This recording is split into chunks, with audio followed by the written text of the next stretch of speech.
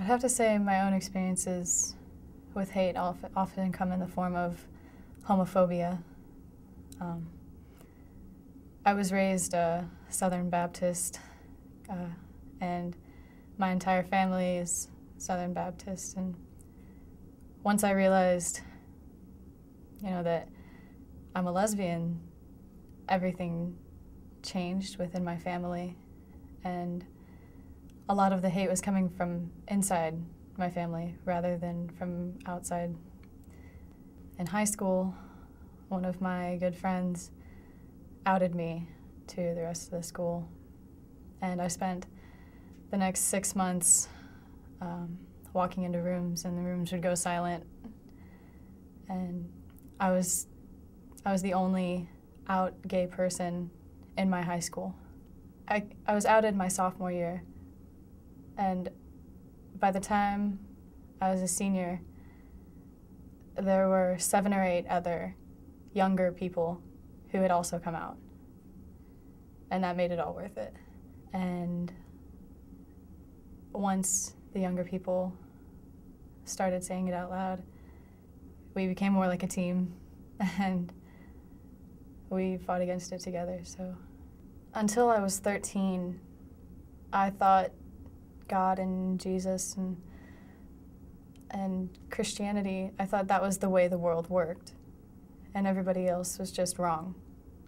For about 2 years, I was really angry with Christianity and really unforgiving of my parents for what I thought was raising me brainwashed.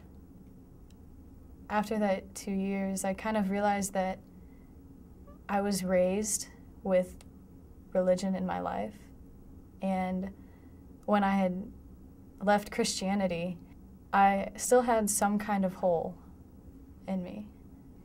So the kind of person that I am led me to do a report for myself on all world religions, and I ended up finding at the end of the list Unitarian Universalism.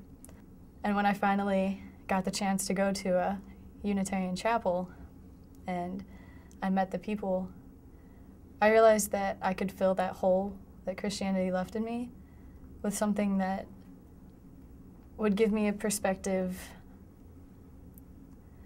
on how to treat people as equals. I plan to graduate Webster University with a degree in international human rights and something else. And if I go to law school, I want to work mostly in international law. But if I don't end up going to law school, or even if I do, maybe somewhere down the road, I want to be a Unitarian Universalist minister, because I think the answer to a lot of problems of intolerance in our country and in the world can be found in using beliefs from multiple religions and bringing them together. I think one day we're all gonna get to that point where we can see the logic behind treating each other fairly, because then we, in turn, will be treated fairly. And I think as intelligent beings, we're going to realize that, and I think we're going to realize it soon. Hopefully in my lifetime. I'd like to help with that.